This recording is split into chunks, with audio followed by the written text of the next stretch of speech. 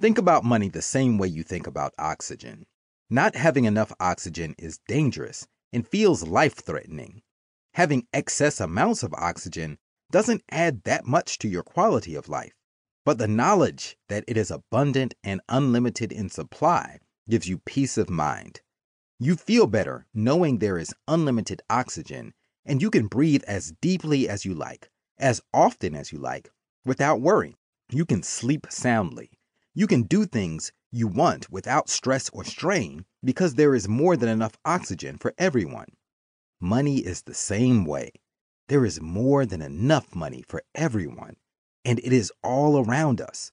Visualize the millions of digital transactions happening every second, passing through the air and through your body right now. Now open your heart and your mind to receive more of that which flows through you.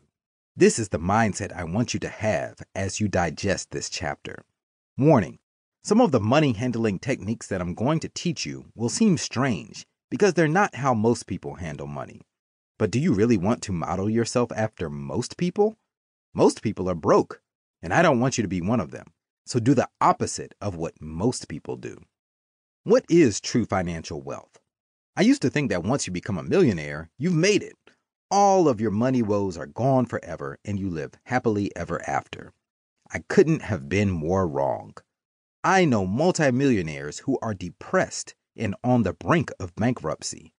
So what is true wealth then?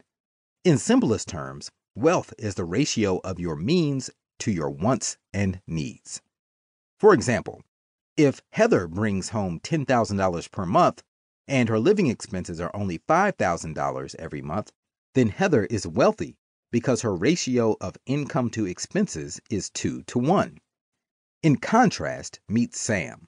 Let's say Sam brings home $100,000 per month, but his living expenses are $120,000 per month. This means Sam is really poor because he is operating at a deficit.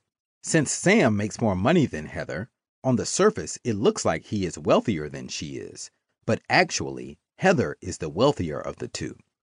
Heather also probably sleeps better than Sam because he is likely racking up debt and interest to cover the additional $240,000 per year that it costs him to maintain his lifestyle after using up his earned income. With the added financial stress, Sam is likely stressed out, overweight, and looks older than his biological age. More on the physical impacts of stress in the next chapter.